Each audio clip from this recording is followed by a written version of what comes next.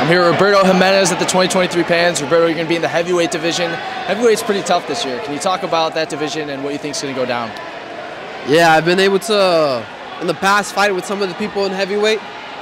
And I feel real energetic this time. The past year or so, I was doing more lightweight, middleweight. Now I'm going up to heavyweight. And I feel, I just want to get in there, you know? I want to get on the mat and go in for a really tough training session. So let's do it.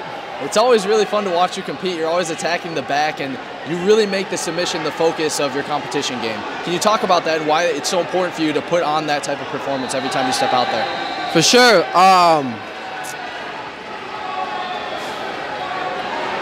I feel like the finish is something I've always focused on, but recent, like now, you know, I've been working a lot on how do I stay moving the whole time.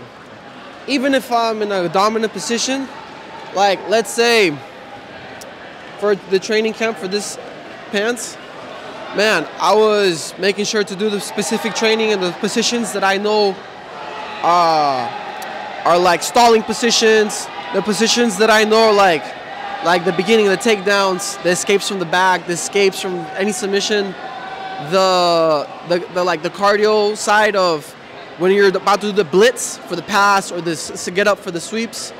I feel like focusing on that for me has helped me a lot because I focused all on the submissions in the past and sometimes underlining some details that are important to even get to the submission, you know, because everybody's different.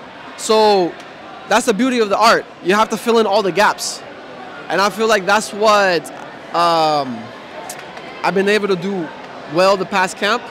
My first camp really doing it in Ecuador. So I feel real energetic. I'm electric for this pants, you know.